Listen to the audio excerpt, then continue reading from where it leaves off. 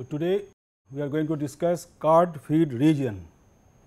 The objectives of the card feed region is to ensure uniform feeding of the lap or the fibrous mat to the carding zone, to transform large tufts into small tuftlets, and to extract impurities or neps still left in the lap or the tufts. Now, the feed system to the carding machine could be two types: lap feed system and continuous or chute feed system. Now, lap feed system is depicted in the figure. Now, what we see here is that it consists of a lap roller,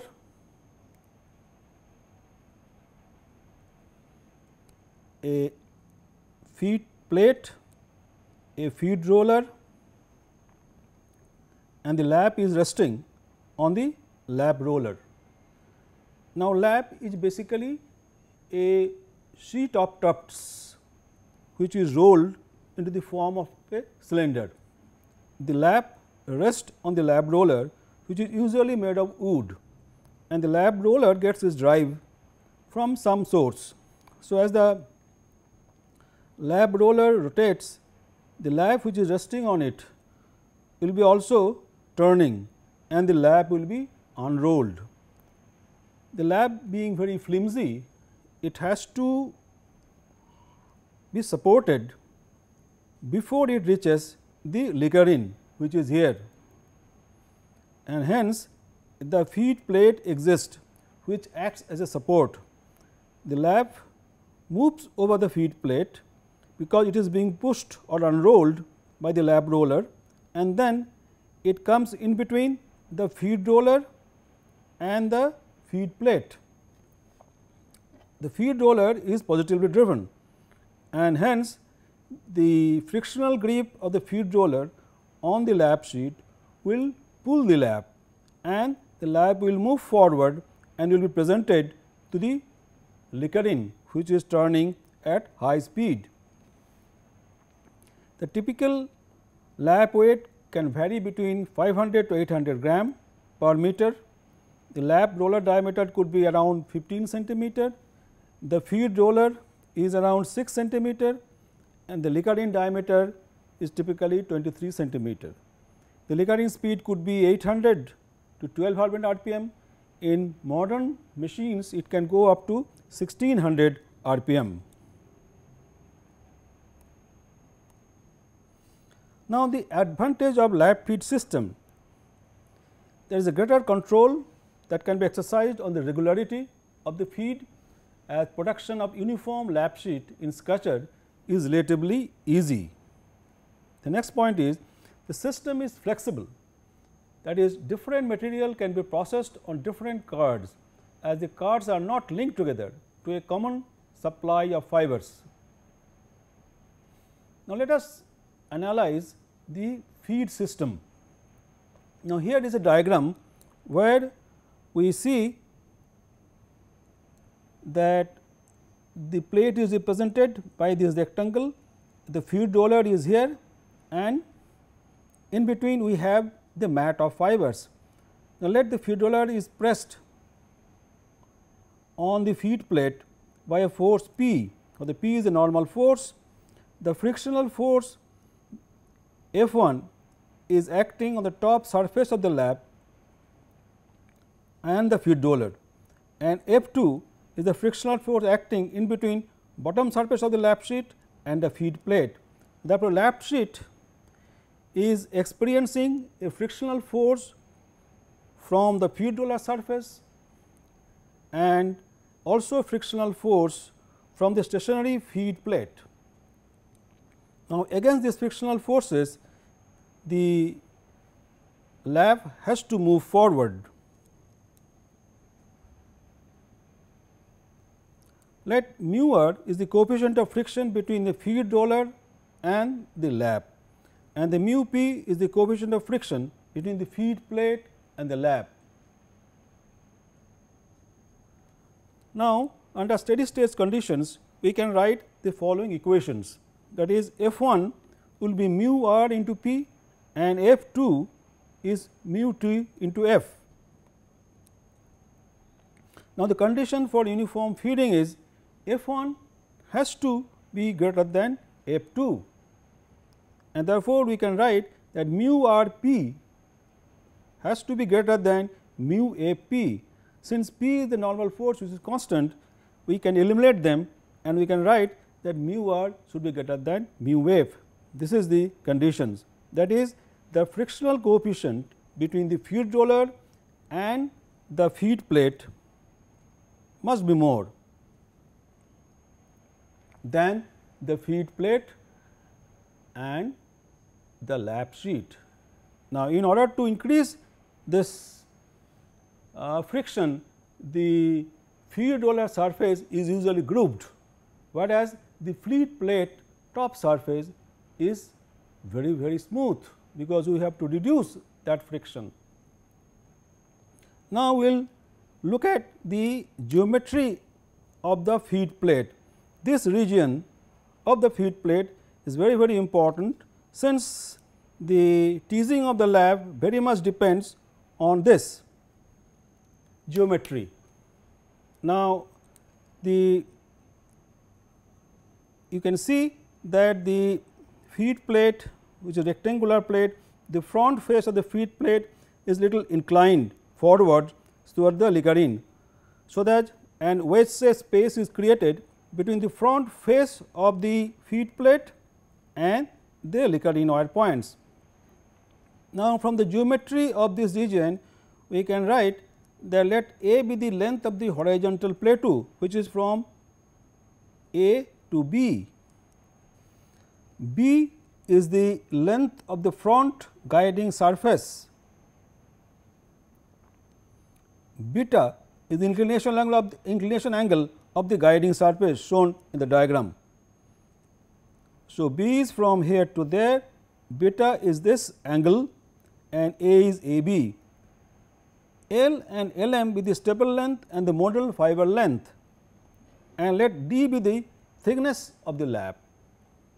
Now, we can write that ABCD, this whole region, the length of ABCD should be equal to length of the fiber by 4, that is 25% of the fiber length for efficient opening of the lap. The region AE, which is should be equal to A plus B, and this part should be equal to LM, or LM is the modal fiber length. ABCD, this part can be written as A plus 2 pi d 90 degree minus beta by 360 plus CD. If you look at the geometry of this region, so ABCD has the part A plus the length CD and this region BC, the arc BC, and the arc BC is shown by this equation 2 pi d 90 minus beta by 360.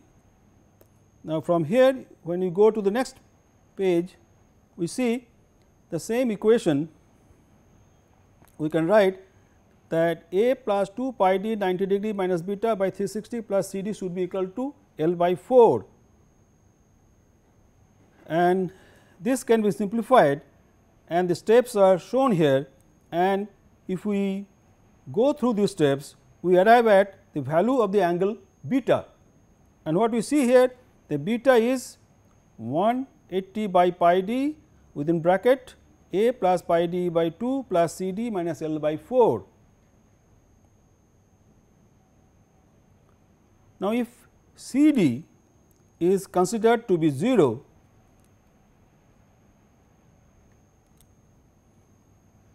that is from here to there in case, then beta happens to be 180 by pi d A plus pi d by 2 minus L by 4.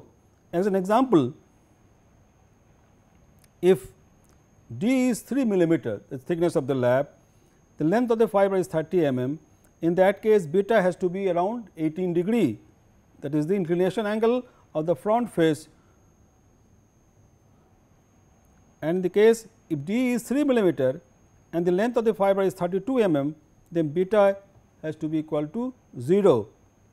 Therefore, feed table configuration must be changed with the length of fiber. For long fibers, it may be necessary to shift the point of entry of the Leykatin teeth into the lab further in order to increase the distance C d.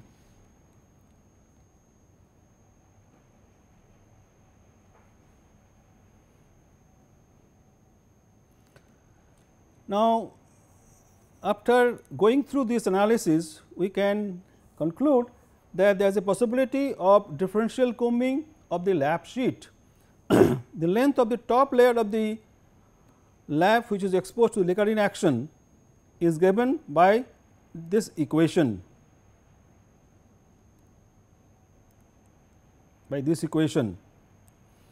Length of the bottom layer exposed to Leykatin action is also shown by this equation. Now, if we see these two compare, then we see that because a plus b is greater than this, and hence we can conclude that fibers belonging to top layers are subjected to more number of revolutions of the Leykatin than the fibers situated at the bottom layer. Thus, fibers will receive differential treatment by the Leykatin teeth depending upon their location in the lab, and for very thick lab the bottom layer may not get combed at all or teased at all. Hence, there is a limit to the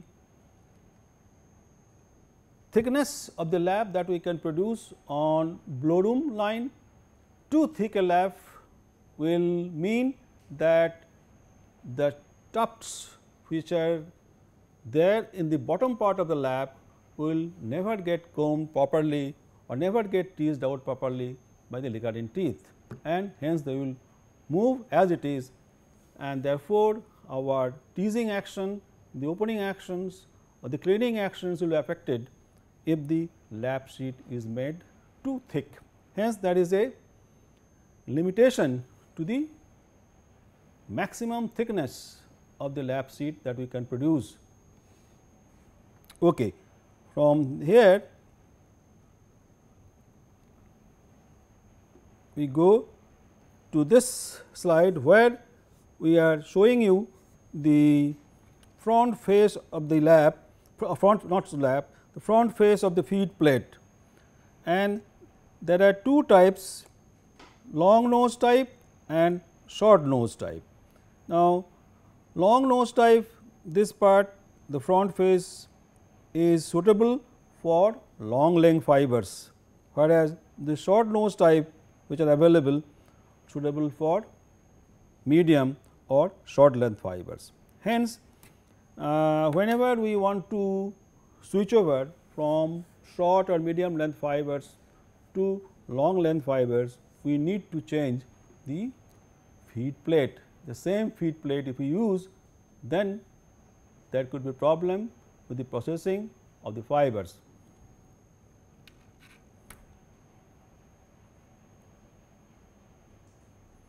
In the new designs, there is some changes in the design of this feed plate.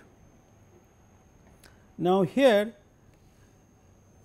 the problem with the older design is that lap is presented against the direction of rotation of the Leykatin teeth, and therefore, the fibers bend and are subjected to very high level of stress, because they have to follow the curvature which is changing of the feed plate, and hence lot of stress will be acting on them, and hence many fibers are damaged.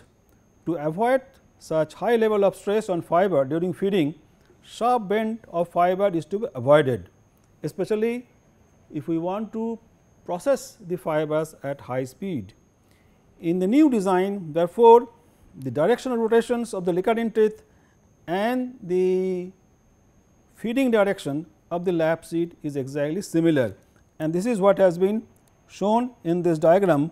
If you look at this, that the lap which is being fed from here, they are actually, the lap will be moving over the feed roller, and the feed plate is placed not at the bottom of the feed roll, but on the top, and hence the lap is squeezed in between the feed plate and the lap roller, in between these gap, and then they are following the curvature of the feed roller, and then they are approaching the liquor in.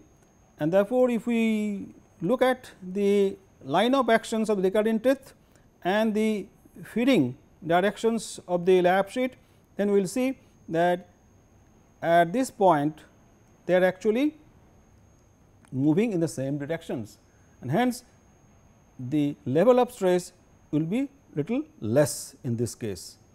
So, that is the advantage of the new designs, and therefore, in all modern carding machines the lap feeding system has been changed to this new type of feeding arrangement. Now, from here we move to continuous feed. The earlier one was lap feed system, that is, we used to produce lap on the blow room line, and then these laps needs to be transported to the carding machines, and then we used to feed them to the carding machines. So, this is basically a discontinuous operations. Now, in the continuous operations, the lap formation part of the blow room no more exists. The blow room is connected directly to the carding machines, and therefore, the whole process of opening, cleaning till carding become continuous, and hence we call it continuous feed system. So, this is also known as chute feed system. In chute feed system, several cards are fed simultaneously by a single source of material, that is the blow room. There is a central distribution system that feeds tuft to several vertical chutes connected to a set of cards.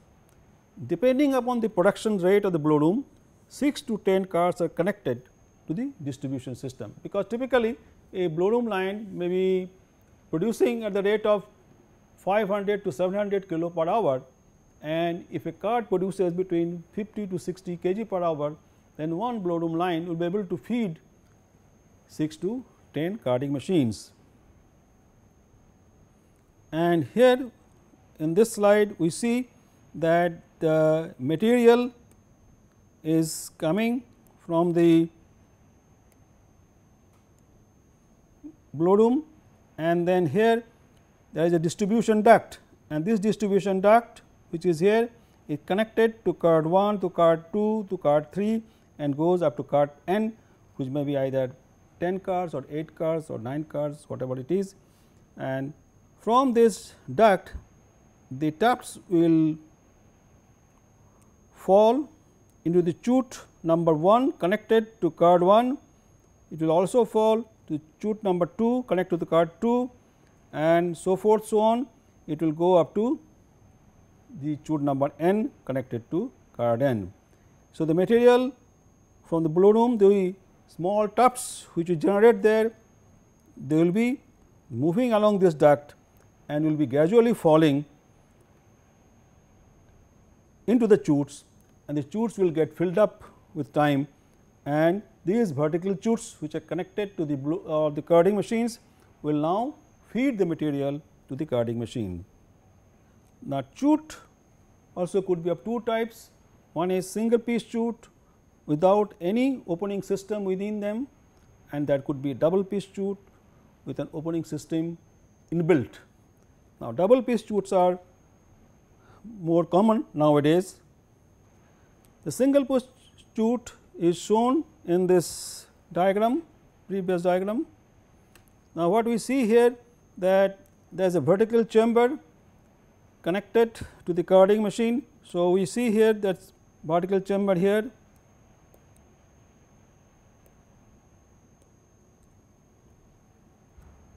and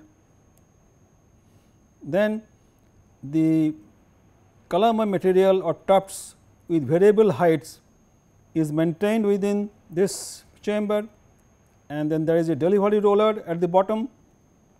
Delivery roller will be now deliver this accumulation of tufts within this chamber, which is connected to the carding machine.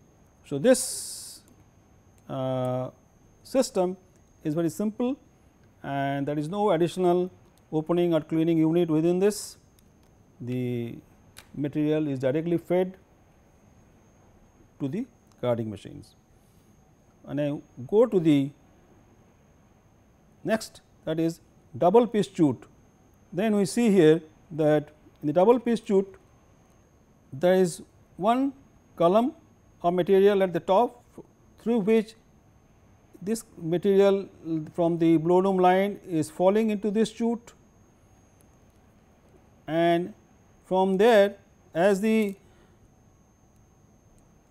material accumulates, they are delivered to a small beater, and the beater has got some teeth on its surface, and it will be able to open the tuft little bit, and all those tufts will now fall into the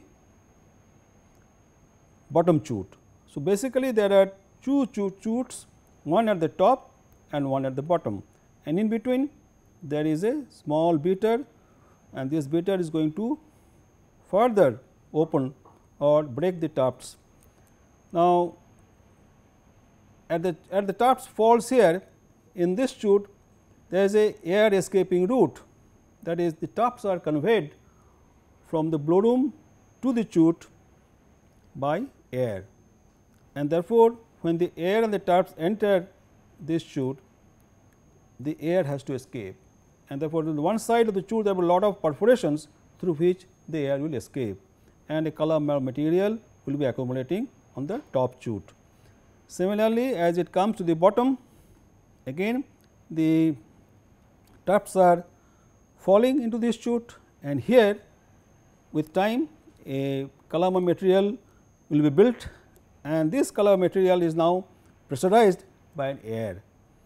So, that there is little compression we create on the tufts, and now these tufts will be now delivered by this set of rollers, and it will now go to the, or it will reach the feed roller of the carding machines, and then from the feed rollers the tufts will be now fed to the Likkerin. So, this is how the double piece chute is going to work, and double piece chutes are more common nowadays. So, between these two types of feeding, if we try to understand what are the advantages or disadvantages of the continuous feed system versus lap feed systems. Now, disadvantages with lap feed systems are written here.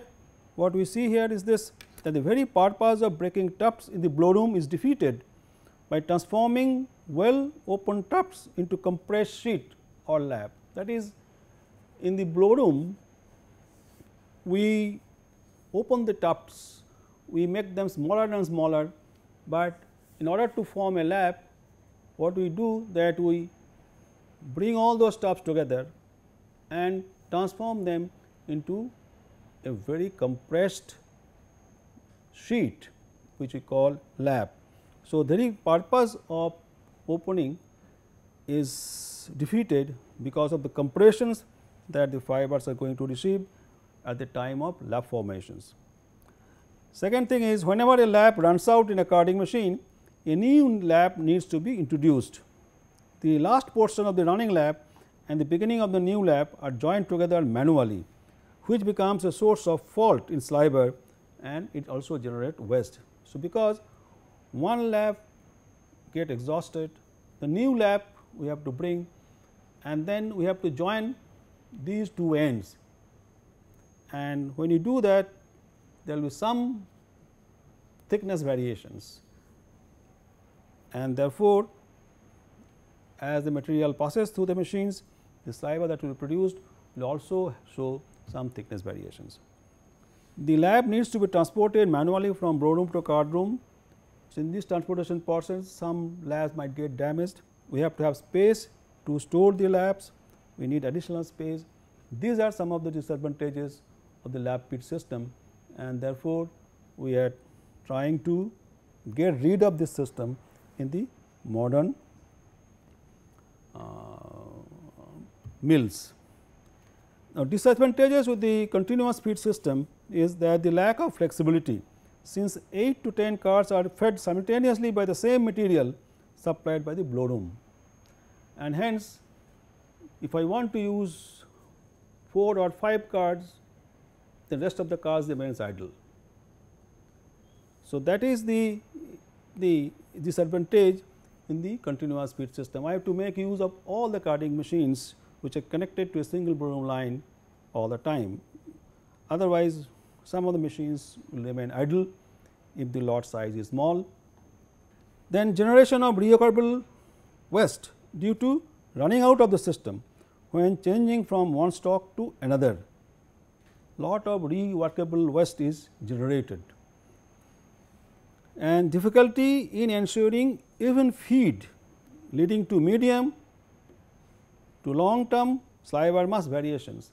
That is one of the serious problem with the continuous feed system, that the saliva that we produce will have long time variations in mass, because the feed material is not as uniform as a lab otherwise would be, and hence to make the system commercially successful, the machine manufacturers have developed auto levelers which are connected to most of the modern carding machines. So, the deficiency of the continuous feed system is overcome by having the auto levelers connected to most of the modern carding machines. Now, we will discuss about the Likarin or the Takarin region. Now, here is a diagram which shows the Likarin region. Now, the purpose of the Likarin or the Takarin, their names are interchangeable. You will find that in some textbooks they are mentioned as Likarin, in some textbooks they are mentioned as Takarin. It means the same. So, in the diagram we can see the Likarin here. The purpose of the Likarin or the Takarin is to tear apart the lap into minute tufts without damaging the fibers, to lead the tufts on dirt eliminating parts for elimination of trash particles, short fibers, etc., and to transfer the fibers to cylinder surface. So, the purpose of the Likarin are mainly to tear apart, so that small tufts, we call them tuftlets, are fed to the cylinder where the maximum separation of fibers is going to take place. Likarin is typically has a diameter of 10-inch, it is cylindrical, and there are large number of wire points or pins on its surface. It rotates at a speed in 800 to 1600 rpm, and its surface speed could be 16 meters per second or more, and that could be almost 600,000 wire points that will pass through the lap fringe per second when the Likarin rotates. Therefore, each Likarin teeth will tease out minute tufts from the lap sheet or from the feed mat, and they are then passed over two important elements which are there at the bottom of the Likarin. They are known as mode knives and carding mode knives and some associated bars.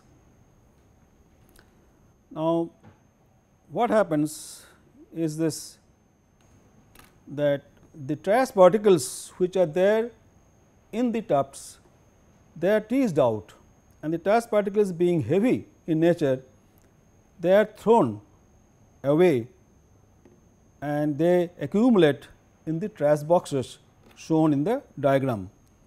Because of centrifugal force, these trace particles will be thrown away, whereas the fibers will be passed over the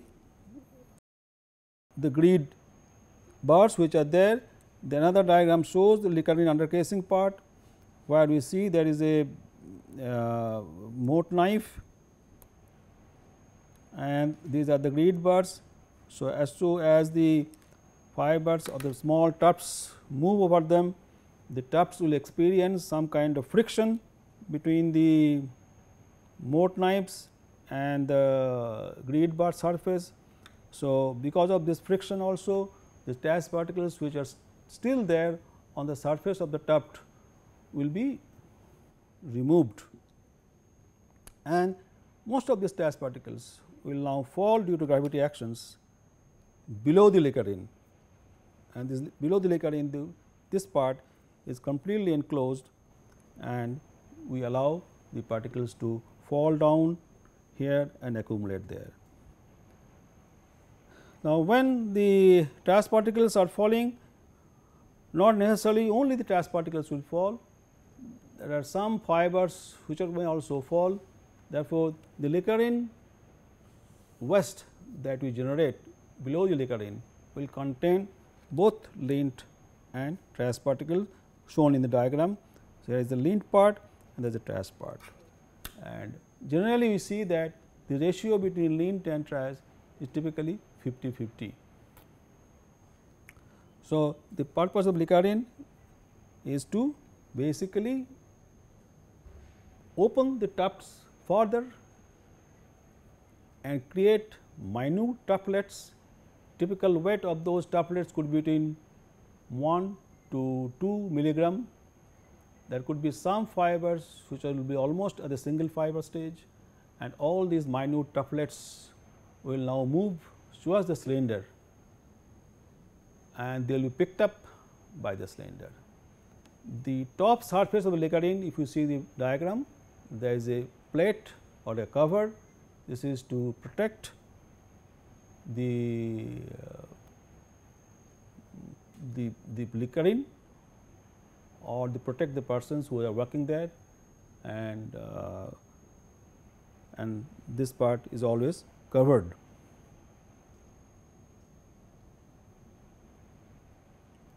The intensity of the opening by the Likarin is extremely important, because by increasing or decreasing the opening, we will be able to extract more trash or less trash, but there is always a danger that if we increase the opening intensity, there is a chance that many fibers may get damaged. So, therefore, we have to